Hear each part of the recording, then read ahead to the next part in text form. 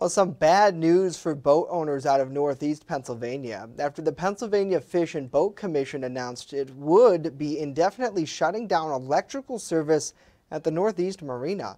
Those from Northeast, they're concerned that this lack of electricity would lead to the death of that marina due to many boaters not being able to hook up to the power grid while docked before sailing. WNY News Now's Tom Kowalski took a trip out to Northeast to find out more. Following an inspection last fall, the Pennsylvania Fish and Boat Commission removed all electrical service from the Northeast Marina due to faulty wiring.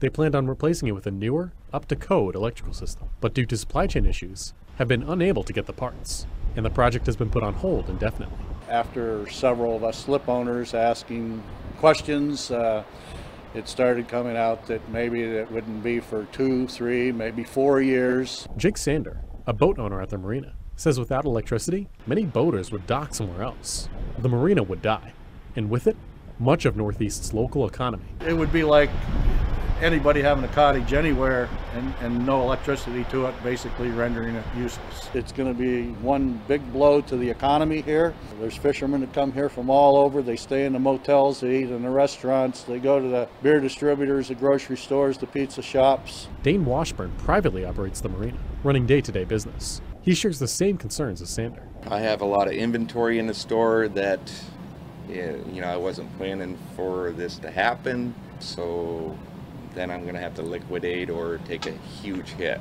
And Lou Dominic, owner of the Colonial Motel in Northeast, says if not fixed, it would cripple his business. 80% of our summertime income would be the boaters of Northeast. If they would happen to close that down, one of the biggest marinas in this area, it funnels everybody back to the west side where it's so congested.